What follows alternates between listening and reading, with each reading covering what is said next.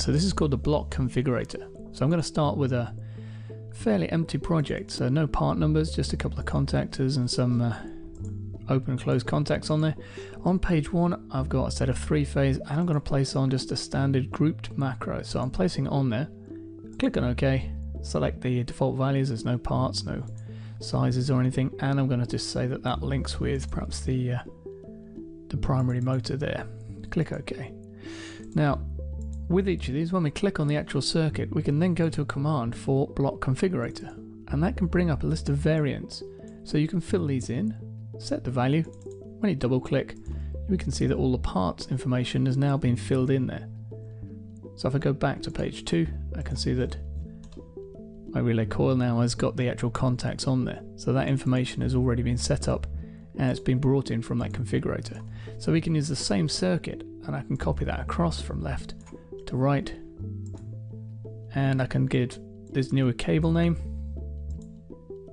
and I can link that perhaps with the contactor, link it with K2, and I can do a similar kind of thing here by clicking on that, click on block configurator, and I can set this as maybe 0 to 0.16, so I get different motor ratings, I get different cable information.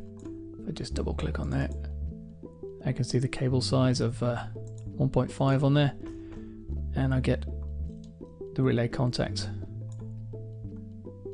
So it's got the different parts on there. So very quick and easy to make use of. If I want a new configuration, I simply go back into there and I take an existing one and click copy, and I can then assign a new value. So I can say this is 6.3 to 10 amp, and I could perhaps pick a different overload. So if I go to PKZM, pick out an Eaton contactor, maybe 6.3, that one there, and maybe a different cable. If I just say that that's a 2.5, and then click on OK, so that's a new value in there. And if I want to switch it, I simply double click, and we can just double check.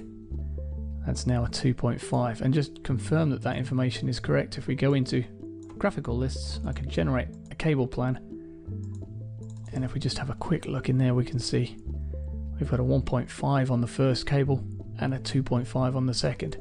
So it just makes it much quicker to select macros and then choose the right values without forgetting to fill bits in. Very quick and easy to use, and quick and easy to set up. So a nice new feature.